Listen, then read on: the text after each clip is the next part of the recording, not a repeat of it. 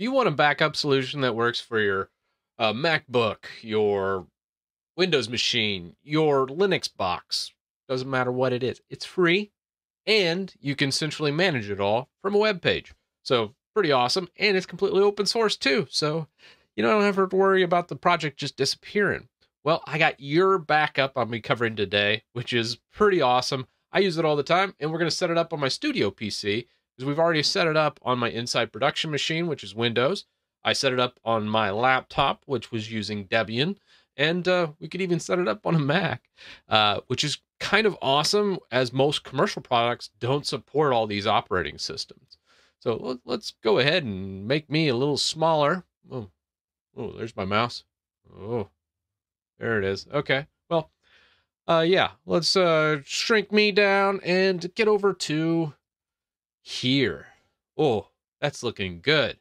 All right, so this is my desktop PC. A real original name, I know. Blasphemy. I should probably change my host name, but whatever. I could tell you something about security or privacy, but I'm just lazy and I didn't feel like changing the stock default. And then we got my laptop, and you'll notice a couple things. We have a full image, so we could actually restore directly from an image. So we could boot into live media, flash it on there, and it would take everything block for block back on that system. And on my Linux one here, you'll see not supported.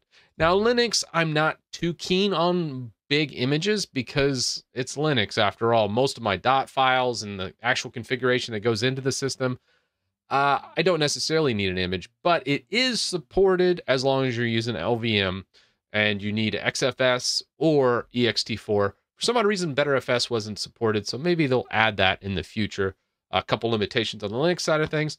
But let's get to adding this one and show you how easy it is to do both a Windows client. We're going to use a Windows VM I use for gaming, and we're going to do the Linux one. Let's start with the Linux one right now. We're going to just say, okay, let's download or add a new client. This is what we're going to put the host name of the client. So if we don't know our host name and we're in Linux, we could just go host name, studio-pc. Easy enough.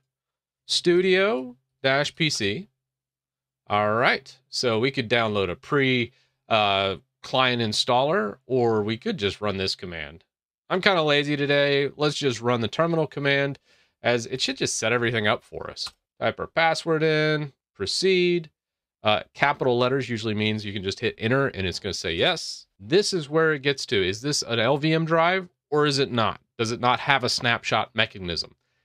I was kind of lazy when I set this one up, so sadly I did not set it up as LVM. But if you're interested in that, let me know in the comments if you want to see an LVM conversion video, because I think I will want some kind of snapshots sometime in the future, but knowing me, I'll probably wipe it out anyways. But since we don't have that capabilities, we'll say no snapshot. This tells us it's not going to do an image. All right, so we're set up. Coming back into here, we're like, all right, added successfully. Let's go to Urbackup. Perfect. Okay, so we have Studio PC. This is going to say not supported once it does its first backup.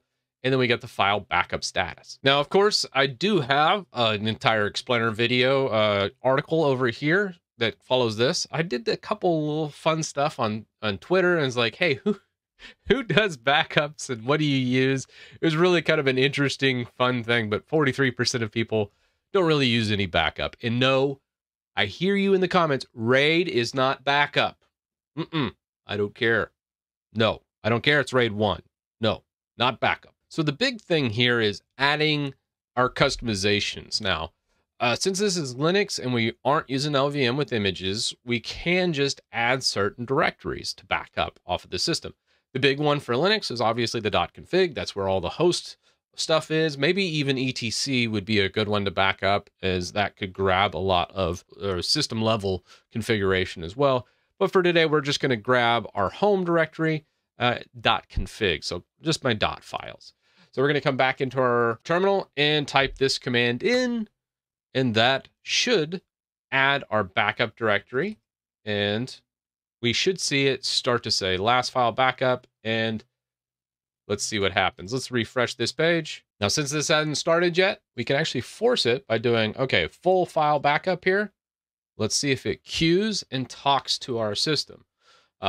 doing that system status, system CTL. We can see if that is actually working in the background or not. But as you see back here, I've already restarted it, run a status. So we know that the backend or the client backend is working. So now that this is queued, let's refresh. And there it goes. It's starting to copy over. The one improvement I would suggest on this piece of software, some way to do it in a live, it would be kind of cool to see that slider tick over. But so far, just clicking like your backup will kind of show you what it's doing in the background and do that refresh for you. So that's one downside. But again, can you really complain for it being free? Now let's add our pass-through VM, which uses mostly our Windows games, and we're going to do a full image this time. Add another new client. And this one, we're going to call, let's see what our host name is of our Windows PC. I'm going to just go sysdm.cpl. This is called Win10 VM. Wow, that's real original, Chris. But it should be enough to find the system, and we're going to add this client to it. So let's come back here, type our Win10 VM, add client, and then on this one, we're going to download the client installer for Windows. And with that, we'll be able to grab that from our Windows box. We could take a thumb drive and just plug it in. All those things are fine. Got your backup client, Win10 VM. I will go ahead and copy that locally to my downloads folder. Run that. Next, I agree, and install this. Okay, what do we want to do? We back up all files except temporary cache. Perfect. Back up the system volume. That sounds good. Do we have any other big devices in here? One thing I will caution is if you have some really large external volumes, you might want to limit this and be like, hey, only back up C. But since it doesn't really matter, we're going to just back up the system volume. So that should bring us into our little tray here. You can see the red, but that's okay. Just is spooling up. Let's come back to our box and our dashboard. Okay, so we can see the Win10 VM. Right now it's indexing. So it's saying, hey, what all do I need to back up here to really make this work? And since that volume is about 100 gigs. Man, what did I install? It must have been a game, probably Cyberpunk.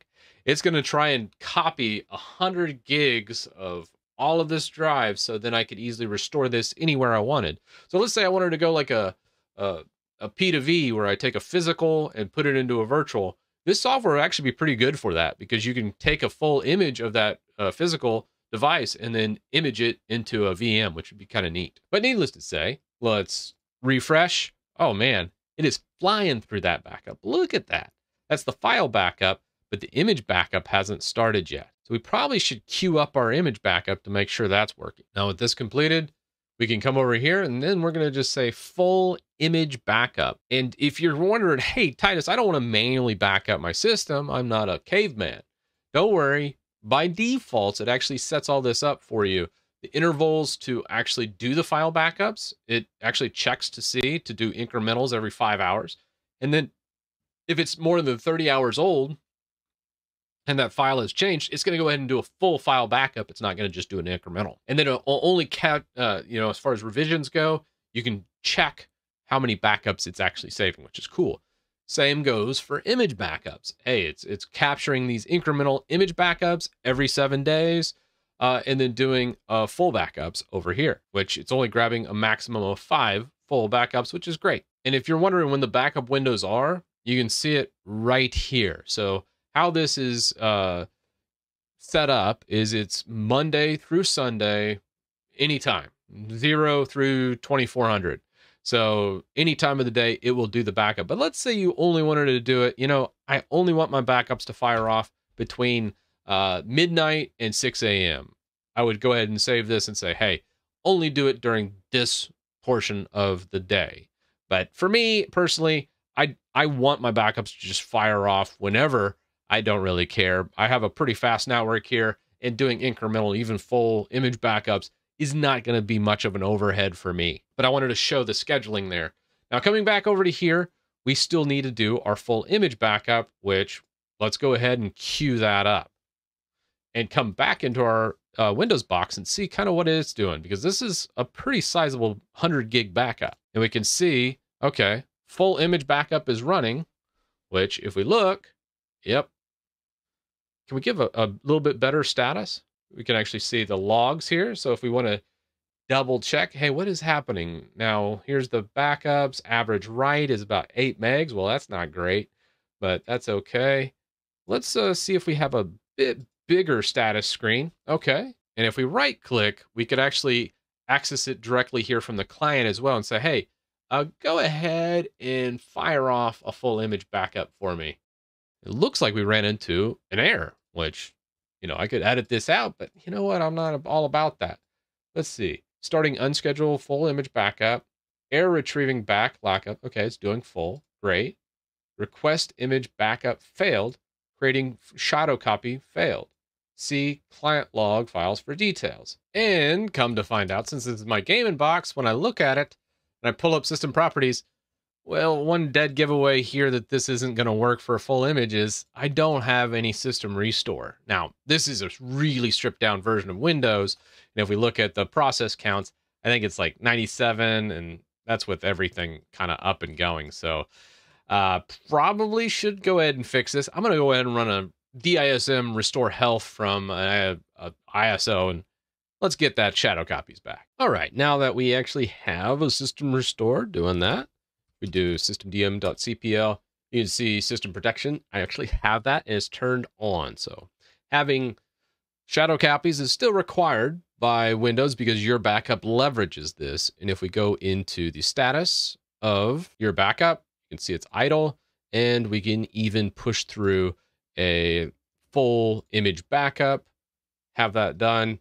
Should go through, and you can see its progress. So this is on the client that is doing the backup. And if we go over to our server on a different computer and we hit refresh, you can see the image backup's about 8%. We actually have an already existing image in there, so that's now okay.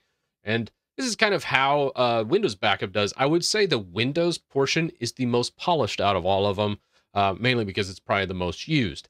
But I'd love just having the automated file backups using just a simple systemd service for a lot of my Linux boxes. So I love this.